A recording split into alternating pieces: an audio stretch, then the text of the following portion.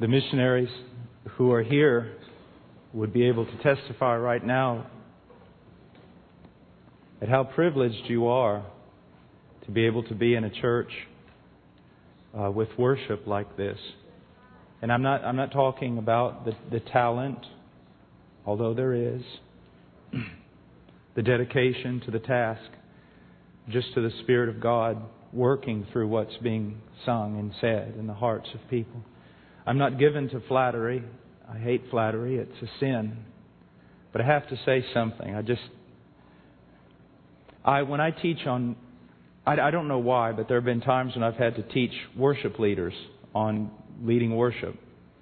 And I've simplified the task a great deal. And this is the illustration that I usually use.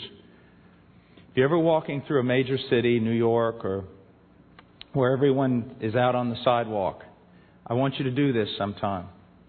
Just as you're walking down the sidewalk with the thousands of people around you, just stop and go like this. Just look straight up in the air. And just keep looking. Eventually people are going to look at you and they're going to kind of go like this.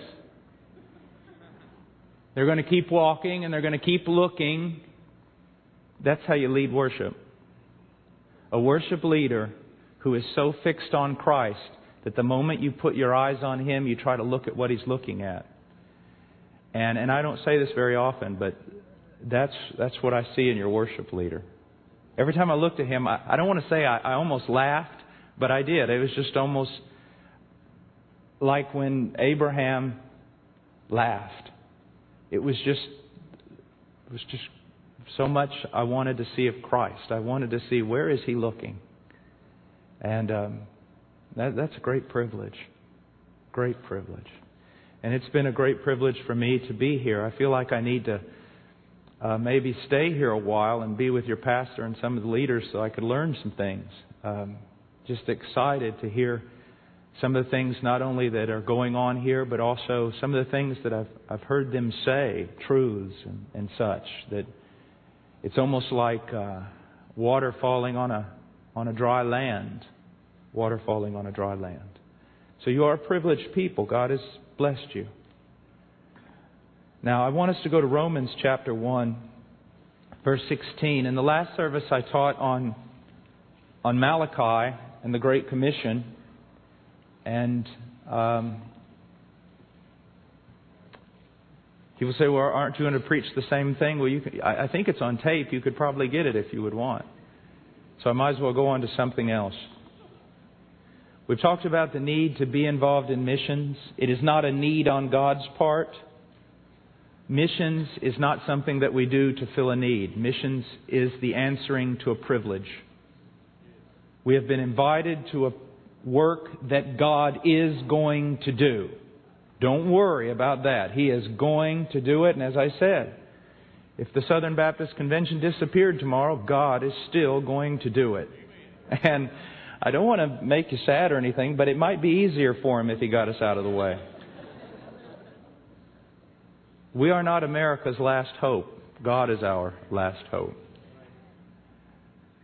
But He has invited us to a great privilege. And the mission work on this earth is really quite simple. You can divide it up into two categories. You either go down in the well as a missionary, or you hold the rope for those who go down. Either way, there's going to be scars on your hands. And the question I asked the congregation this morning was, where are your scars? How much does it cost you to be identified with Jesus Christ? I mean, literally cost you. I don't mean in your heart of hearts. I mean, if I looked at your life, where would I see scars because of your identification with Jesus Christ? How much does it cost you to be a member of this local church? What have you had to give up? How have you suffered? How much service have you given? What does it cost you? And then what does the Great Commission cost you? I mean, really. What does it cost you? Answer those questions, and maybe a revival would break out. Because we'd probably have to say not much. So we've dealt with missions, we've dealt with the devotion, we dealt with the message on Friday night. Because missions is about the message. And if you don't get the message right, all your missions is no more than a baptized Peace Corps. It's the message. The radical depravity of men. That they are dead in their sin and not all the prying and manipulation. Nothing can raise them from the dead except the Spirit of God. And God has promised to work through His Spirit when men preach the gospel. And that gospel is this: God the Son becoming a man, living a perfect life, going to a cross, and on that cross bearing the sins of His people, becoming accursed, forsaken of God, and then God Almighty crushing His only begotten Son under the full weight of His holy hatred against sin. And in doing so, He satisfies His own justice, He appeases His wrath, and He makes it possible for a just God to forgive wicked men and still be just. Now I want to deal with one of the greatest problems on the mission field, because it's one of the greatest problems in America. And that is the way we have taken this glorious gospel and turned it into a superficial creed that has no power to save, but has great power to deceive a multitude into believing they're saved when they're not. The great many of Southern Baptists never go to church. And it's not because they haven't been discipled. It's because they're lost in their sin and they've never been saved. If we were to cancel this meeting right now and go out into this city, into every home, every bar, every place of every sort of thing, we'd find Southern Baptists everywhere who believe they're saved. Because one time in their life, a preacher led them in a prayer and popishly declared them to be born again because they gave the right answers. We have such a superficial understanding of the gospel. And you say, Brother Paul, what does this have to do with missions? We take that same superficial understanding and we export it abroad. Romanians came up to me one time several years ago, Romanian Baptist leaders, and one of them said this: if what all your American evangelists say is true about how many people have been saved by their mission trips coming over here and all their great crusades, then everybody in my country has been saved 4 times. We have such an unbiblical, unhistorical view of the gospel call and conversion, and it is led to the great majority of people who believe themselves Christians in America to be not Christians, to be lost and in their sin, and yet insulated from the gospel because a religious authority in their life has declared them saved. I lived for many years in a country where everyone believes they're saved because when they were infants, they were baptized. The Southern Baptists look at that and say, how could anybody believe something like that? That's terrible. And yet the Southern Baptist Convention does the exact same thing. Because we have a multitude of people in this country who think they're saved, though they're not, because one time in their life we got them to repeat a prayer. And we count them. But all our counting is not the counting of heaven. And so I want us to look at just a few things. Look at verse 16 of chapter 1 of Romans. Paul says, "For I am not ashamed of the gospel, for it is the power of God for salvation to everyone who believes, to the Jew first and also to the Greek. I am not ashamed of the gospel." Paul's flesh had every reason to be ashamed of the gospel because his gospel contradicted and opposed and was a scandalous offense to every culture he ever walked into. But notice this, Paul did not ever seek to adapt his gospel message to a culture. He commanded the culture to adapt itself to his gospel message, and that is completely contrary to the way the gospel is being presented today in America and on the mission field. We are so culturally sensitive that we no longer care about being biblically sensitive. We concern ourselves more with what anthropologists and sociologists tell us about a culture than we are about what is the gospel of Jesus Christ. Men say men has become too complex a being in the United States to understand the mere gospel. We must first go to his culture and discover what makes him click. Our men are not complex enough and too uneducated in tribal lands to understand the gospel, and therefore we must do all sorts of things other than just simply preach to them propositional truth, because of course they cannot understand it. What we need to understand is no man can understand the gospel. No man can understand propositional truth, and that's the whole point of the Apostle Paul. God has chosen to supernaturally make the gospel known through the Spirit of God when the gospel is clearly preached. And so we need less men studying men and more men studying God and then preaching what God tells them to preach. When you no longer have the power of God on your life, and the Word of God is not central in forming your message and your methodology, you have to be reduced to a little boy who chases every new fad and every new program that comes down the pike. And we are full of them. Because one doesn't work and we go to the next, and the one doesn't work and we go to the next. Instead of doing one thing, give me a man simple enough to walk into a square, a plaza, and preach the gospel until someone gets saved or they stone him to death. Then you'll see the gospel advance. Missions, preaching. It is the work of prophets, not of professionals. It's the work of prophets, not strategists. It's the work of men called of God, women called of God, to proclaim a singular message. And we should know that the world will oppose it. And it will contradict the world. But God will save a people through it. And He'll do so that it'll be through the foolishness of preaching, so that no one will trust in the cleverness of man or even in their own ability to understand, but in God who reveals things to babes. Just think for a moment. Here's Paul the Apostle going to a Jew. He's going to a Jew. And he's going to tell him the greatest blasphemies. He's going to tell this Jew that God became a man. Blasphemy. He's going to tell this Jew that the God who became a man was nailed to a tree, which means He became under a curse. The very God who declared the curse comes under a curse. Blasphemy. He's going to tell them that He rose again from the dead. He's going to tell them that He wasn't seen by everyone, which is going to make them doubt. He's going to tell them to repent and believe the gospel, even though it's going to cost them absolutely everything.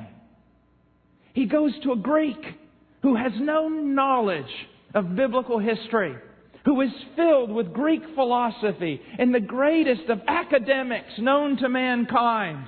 He's going to go to a Greek full of pagan superstition, and he's going to say that God became man, and the Greek is going to say, that's the worst thing you can say to me, because everyone knows that spirit does not mix with the material world. This is absolutely absurd.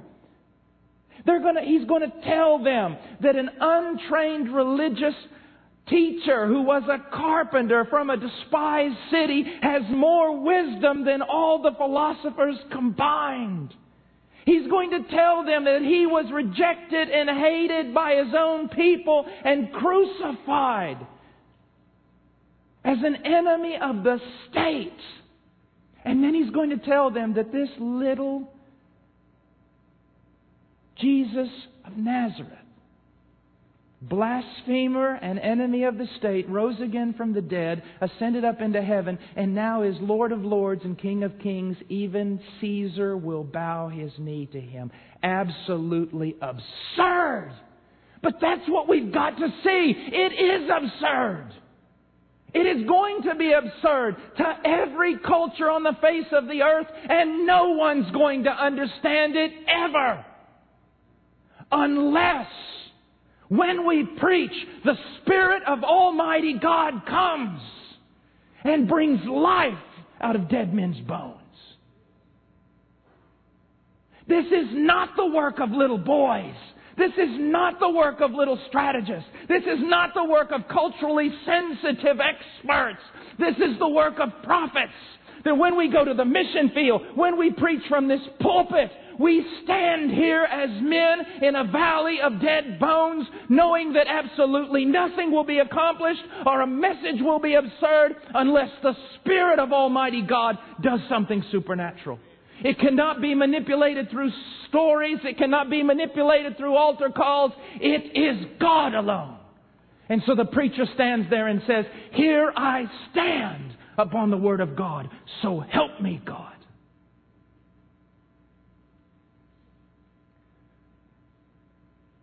The miraculous must be all around the preacher. It's the only thing he has. Nothing is going to happen unless God takes this absurd message and opens up the heart of men and tells them it's true. A man asked me one time, "How do you preach the gospel to Aguaruna Indians on the Marañón River in Condorcanqui in the northern province of Departamento Amazonas in Peru? How do you preach the gospel to Aguaruna Indians?" I said, "I don't. I preach the gospel to men." What about this? What about that? I don't know. It's never been a problem. You put so much emphasis on it, but for me it's never been a problem. I preach the gospel and men get saved. And they do understand a message that cannot be understood because the Spirit of God has promised to raise them from the dead and give them understanding. That's how I preach the gospel to Aguarunas. And that's how churches are formed. Preaching of the gospel. And it is the power of God. Listen to me. It is a known truth that there is a greater manifestation of the power of God in the conversion of a man than in the creation of the world. Because God created the world ex nihilo, out of nothing. But He recreates a man out of a corrupt, depraved mass. And the preacher knows he has no power to do that. Only the Spirit of God. The preacher no longer has to run with trifles and be clever. The only thing he has to do is the only thing he knows he can do, and that is preach the gospel, because nothing else will save a man. Preach the gospel. But then look at our gospel. Just look at it. Look what we've done. We've taken the glorious gospel of Jesus Christ and reduced it down to something that is not the gospel. And since it has no power, what we preach, we no longer have faith in the gospel, and we have to do all sorts of things.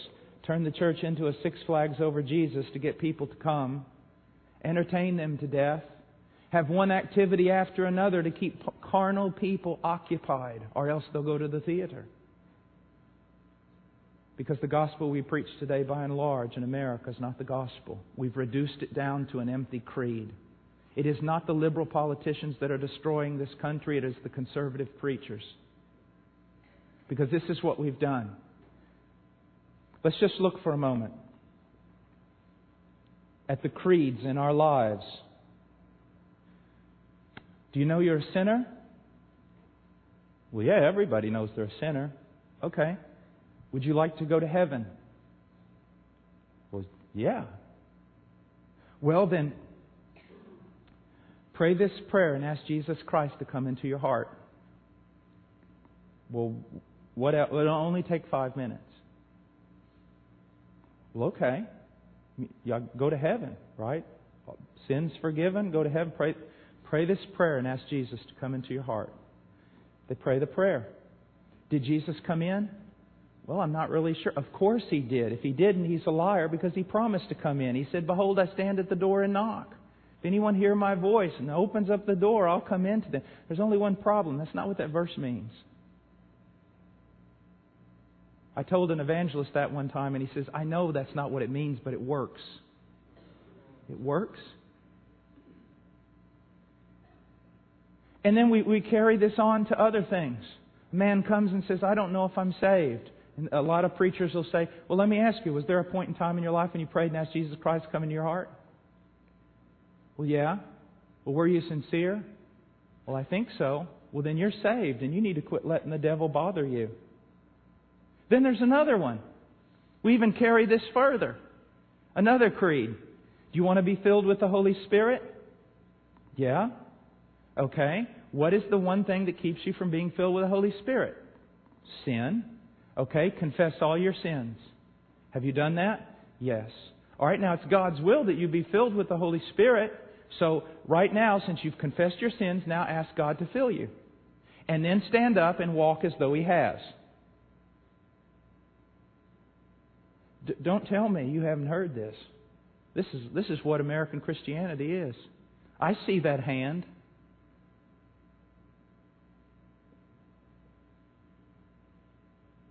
I've seen Southern Baptist evangelists do some of the most disgusting, despicable things on this earth in the name of getting people to come forward.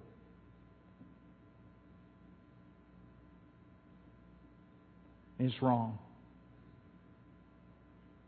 This numbers game we're playing is wrong. And not only does it do damage in this country, it does damage to missions and it does damage to missionaries. Folks, it's not what you think. Missionaries don't walk out there and preach the gospel and hear the Hallelujah chorus being sung by angels and then 30,000 people are converted. Missions is hard work, and you may go for a long time and see very few people converted. But our denomination's got to the point where if they don't see numbers, something's wrong. The missionary's bad. We've got to do something. What are numbers? What about integrity?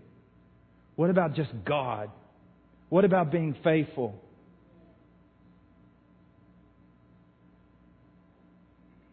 We do have the biggest number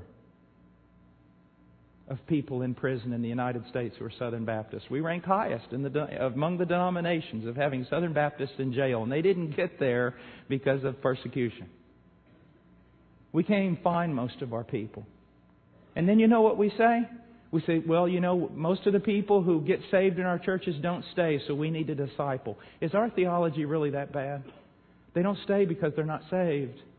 Because we've passed them through these little things and they said yes to everything. They jumped through every hoop and we popishly declared them saved. You have no authority in Scripture to tell any man he's saved. You have authority to tell him how to be saved, and you have authority to teach him biblical principles upon which he can base assurance. You have no authority to tell someone they're saved because they did that little thing you asked them to. Most men are not converted. And a carnal, unconverted church is a great burden to the church. So what I want you to see, just for a moment, let's just take a look at this. The thing about, you know you're a sinner. Would you like to go to heaven? Pray and ask Jesus to come into your heart. Well, let's look at the first one. Do you know you're a sinner? They say yes.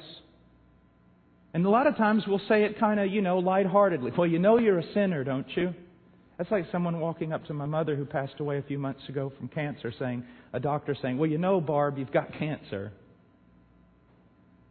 No, we're not angry, but we should realize it is a serious thing. Sir, do you know what the Bible says about sin?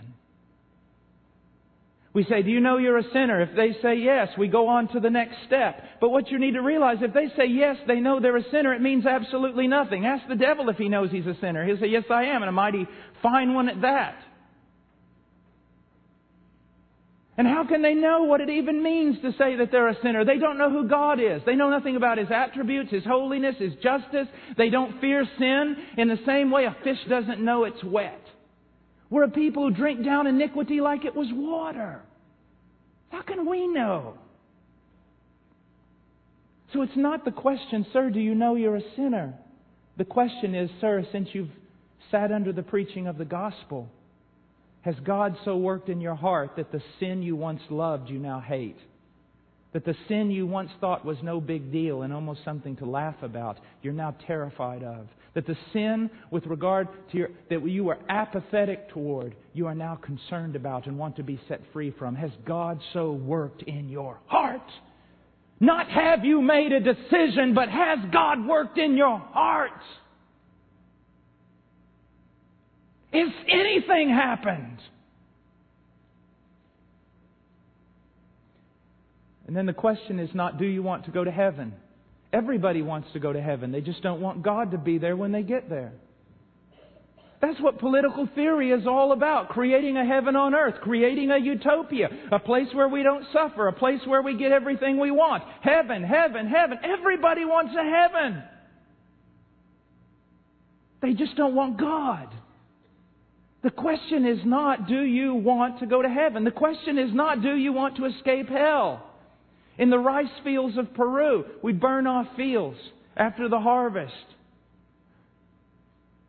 When you burn off a field, there in Departamento Amazonas, every poisonous viper in the world that's in that field runs out because of the fire, but it's still a viper when it gets out. We're not talking about escape from hell, we're talking about a new creature. We're not talking about just going to heaven. We're talking about desiring God. The question is not, do you want to go to heaven? The question is, the God you have hated, ignored, and been apathetic toward, who has not been the God of your life, has He so worked in your heart under the preaching of the gospel that you now esteem Him as worthy above all things and desire Him? That's why when it talks about eternal life, it's a present tense thing. It's something that you receive here on earth, because eternal life is not streets of gold, gates of pearl, or even longevity. Eternal life is that you might know Him. And one of the ways that you know that you've truly become a Christian is that you intimately desire to know Him. And you're not reducing your Christianity down to, I attend church once a week, but my life is filled with every other thing but Him. There's no way you could look at my life and say, I passionately desire to know God. I've got enough religion to make me respectable in the South. That's all.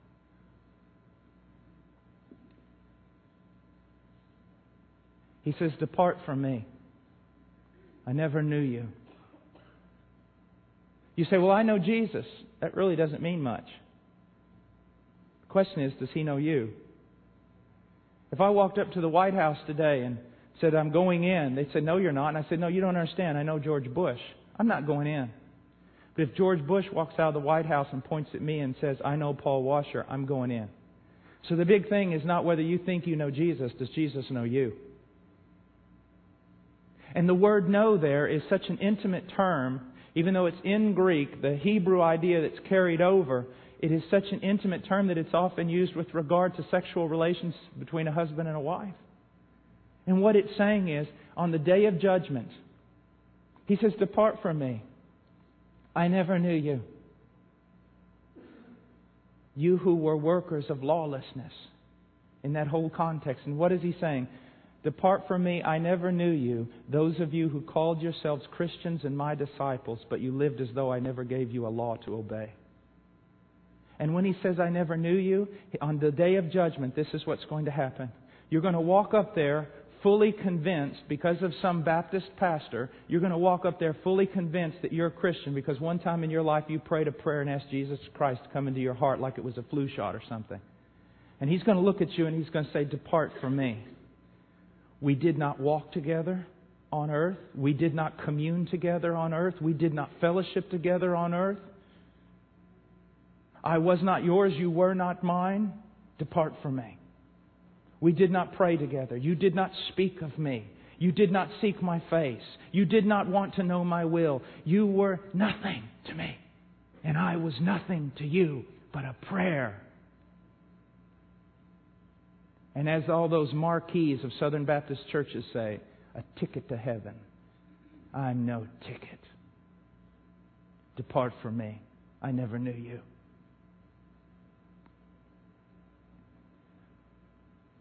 We say, do you know you're a sinner? Yeah. Okay, let's go through the next evangelical hoop. Do you want to go to heaven? How many of you have ever heard someone say, no, I'd rather go to hell? And let's just stop for a moment. One of the most horrid things that goes on in America is children evangelism. Why? It's not because it shouldn't be done. It's the way it's done. I would not let my little children attend probably 95% of the Southern Baptist Sunday school classes in this country.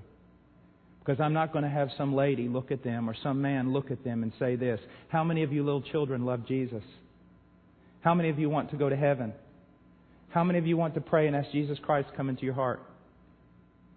And then how many of you want to get baptized in a baptistry that looks like a fire truck that blows confetti in the air and shines your names in lights whenever you do that? And then what happens? They go through our Southern Baptist machine, listening to all our stuff. About 14 or 15, they start totally dishonoring their parents. They start living in the world. They commit all sorts of atrocities, go to college and live like hellions. And then, when they realize that that really doesn't work out that well and you do need a little bit of religion in your life to make your life really, really good, then they come back and rededicate their life to Christ. And we don't have enough knowledge of historical theology to realize that the whole thing's a circus. And then some who really do get saved later on have to grapple with the years. Did I rededicate my life or did I really get saved? And eventually they figure out, I really got saved.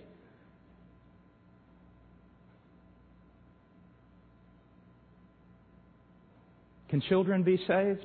They most certainly can. But there will be an understanding of the gospel. There will even be an understanding of sin. There will be a repentance. And when a child makes a profession of faith, you don't say, all right, you're saved. You never have to doubt it again. And you don't say, you're not saved because you're a child. This is what you say. You say, if you have believed on Jesus Christ, you are saved. Now, the evidence that you've done that is you're going to continue walking with Him and growing in Him, and He's going to be teaching you and training you and disciplining you. But listen to me, I want you to know this. If you depart from the faith and begin to live like a hellion, and God does not intervene, and God does not discipline you, then I want you to know something, little child, you got nothing here today. Because the evidence He's truly saved you in the past is that He continues saving you all the days of your life. You think, I've never heard things. You have heard things here. Some of you are guests. You have heard these things here. But all you have to do is read Old Baptist and you hear it all the time. We have done the same thing as in Catholicism. Don't you understand that? The same thing. Catholicism, you're saved by one little creedal thing you do. And then no one ever addresses salvation again. All it is just the priests and everybody working to keep them in the church. That's all that matters. Keep them in the church. Keep them in the church. Live like hell, live like the devil, but keep them in the church. They're saved. They were baptized as infants. We do the same thing. Go to all those Christian bookstores of yours. How many books are written on this? What is the true gospel? How many books are written on what is a true biblical gospel call? How many books are written on how can you know from Scripture that you truly have a biblical assurance of salvation? You won't find them, but you will find every book in the world on how to keep people in a church. You know why you need all those books? Because you got to do everything in the world when most people in the church are goats. When you get people saved, you don't have to worry about them coming to church or walking with God. So we ask, do you know you're a sinner? If they say yes, we say, do you want to go to heaven? If they say yes, then we say, repeat this prayer. You find that in the New Testament. And don't go to Romans 10. And don't go to Revelation 3:20. You find that in the New Testament. Jesus comes to Israel and He proclaims, the time is fulfilled and the kingdom of God is at hand. Now, who wants to ask me into their heart? You say you're being facetious. Yes, I am. Sometimes that's biblical. Jesus did it and the prophets did it. It's just to show the rank dunceness of what we're doing. That's not the gospel call. The gospel call is repent of your sins and believe the gospel. Then we've got all this about the hour of decision and making your decision. And do you want to know something? We have the idolatry of decisionism today. Why? Because you go to people and you ask them if they're saved, even though there's no fruit in their life. They say, I'm saved because I made my decision. You don't hear them saying, I'm saved because I'm looking unto Christ. They're looking unto a decision and the sincerity of their decision rather than looking to the resurrected Christ.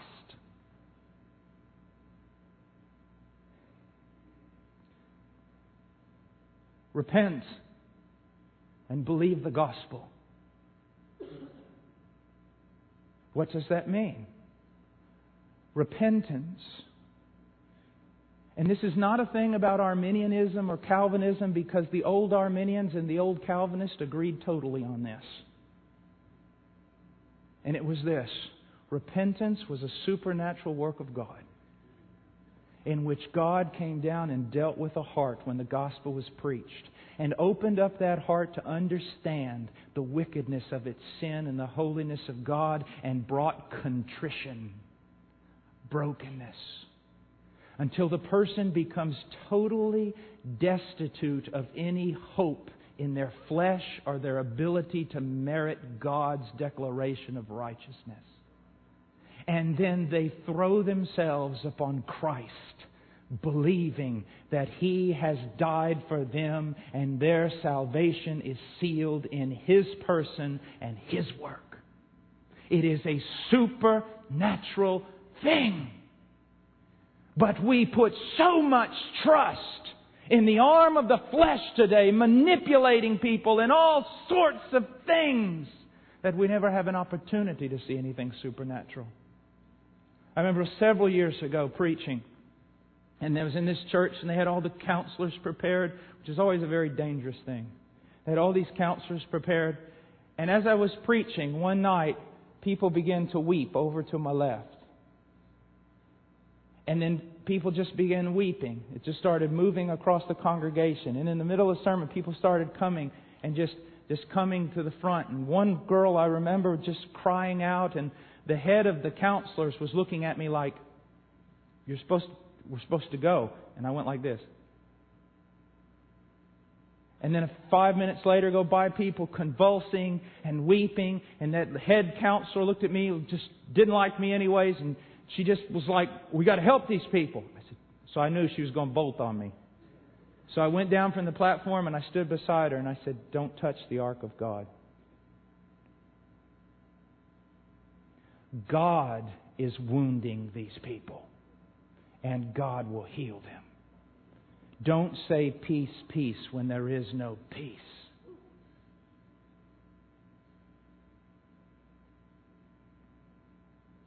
And about 20 minutes later, you just saw joy creep in. God did a work. I remember one old Southern Baptist evangelist, the real deal. He was standing there with a pastor, and a person came up to him and said, Pastor, I got to come to you and I got to talk to you because I don't know if I'm saved. And that old evangelist looked back and said, no, don't go to the pastor. Go to God. Go to God. Till God sheds abroad His love in your heart and God affirms that you're saved.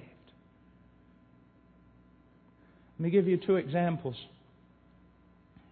I was preaching years ago near a university, and there were a lot of people coming, and this girl in her 30s, she had just basically really suffered a lot in her life, sin.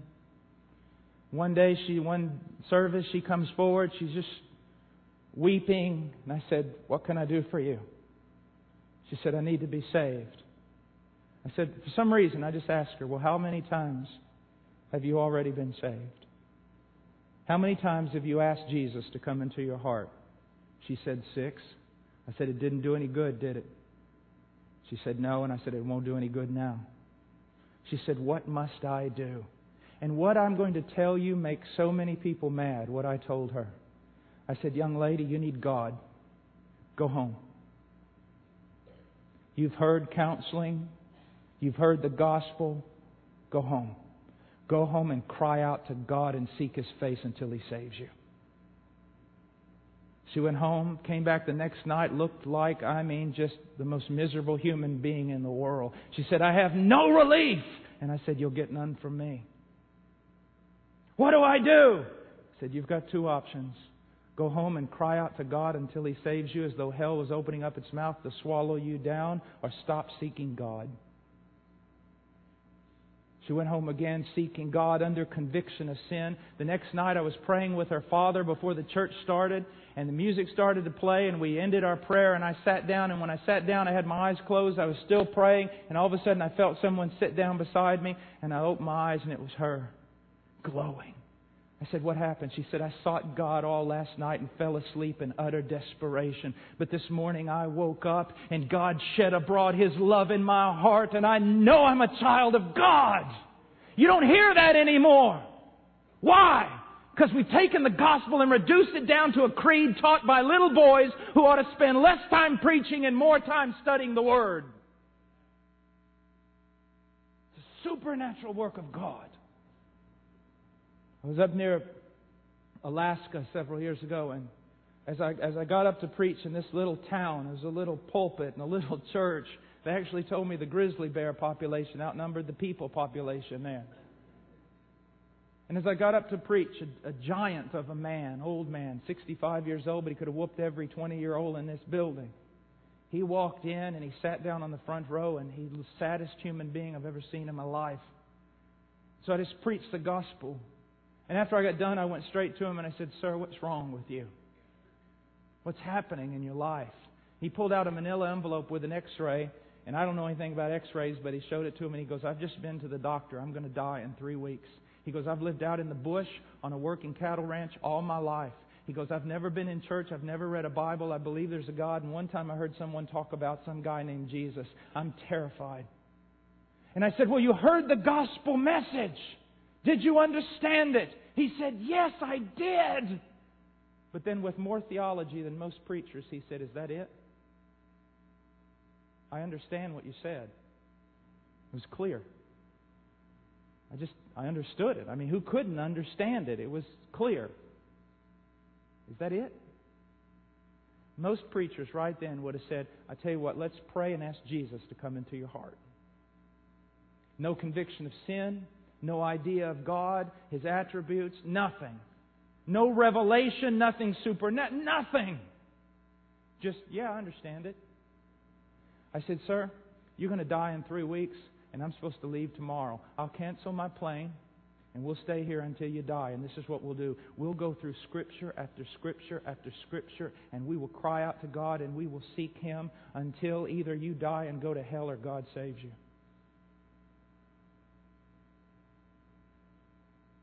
And so we started.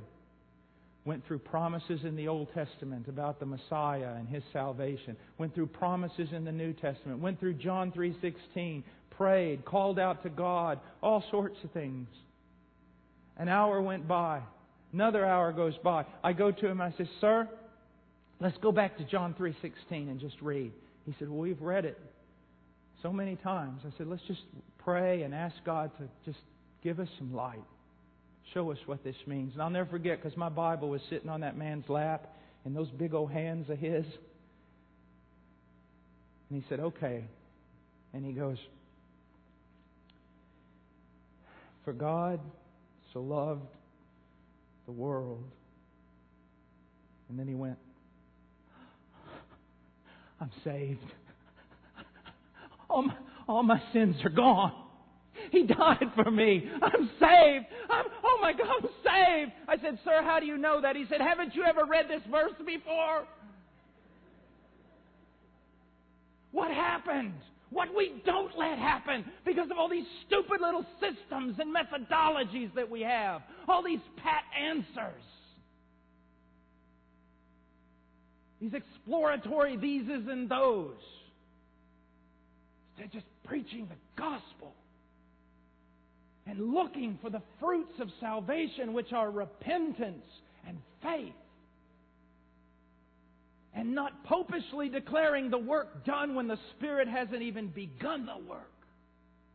But then again, if we do that, it'll change everything about the Southern Baptist Convention, won't it?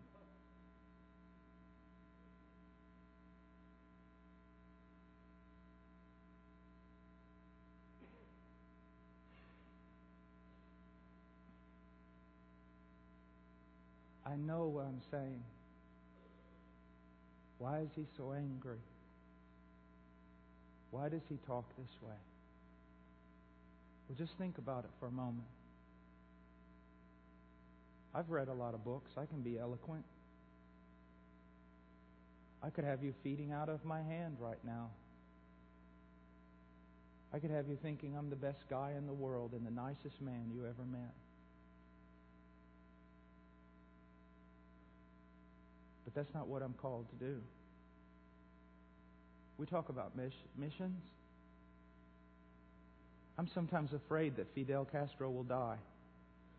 Because when he dies, Cuba will be filled up with North American evangelism that has sent more people to hell in America than every bar in America.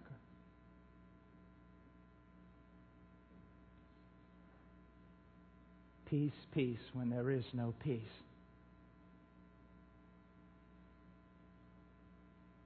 I don't care if you prayed a prayer. I don't care if you ask Jesus to come into your heart.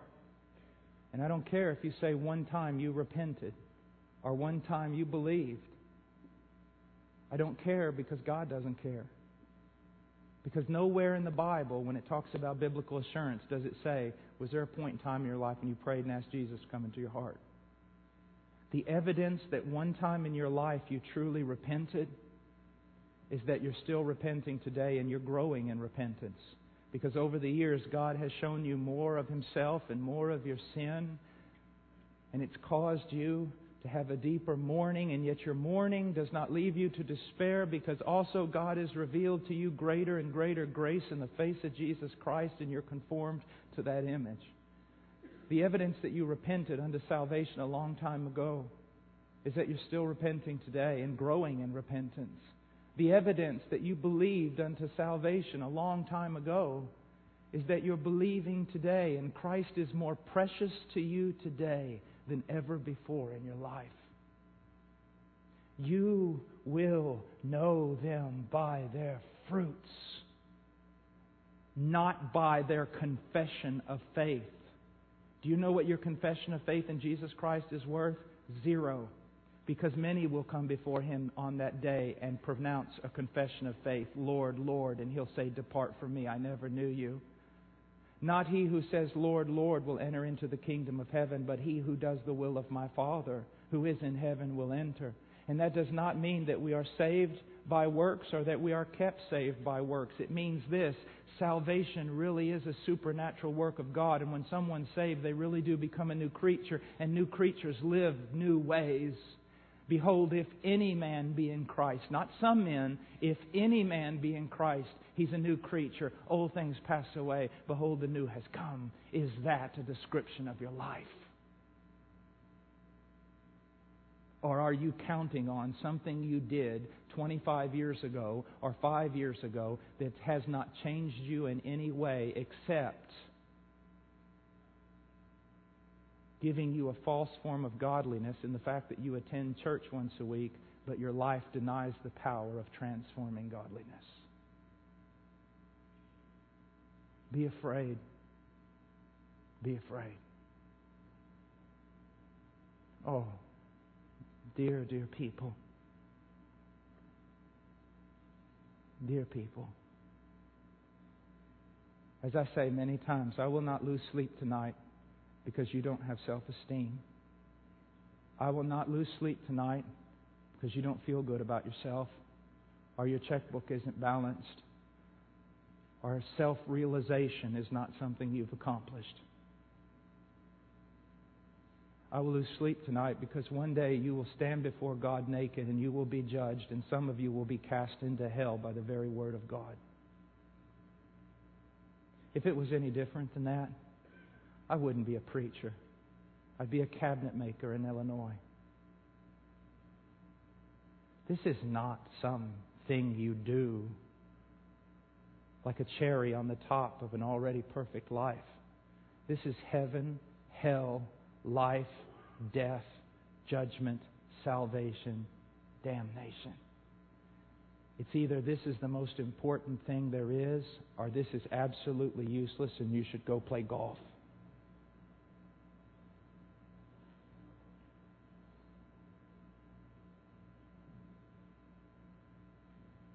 Now be careful, because there is one waiting outside these doors who will meet with you. And before you make it to your favorite restaurant to eat, He will already have stolen the Word out of your heart.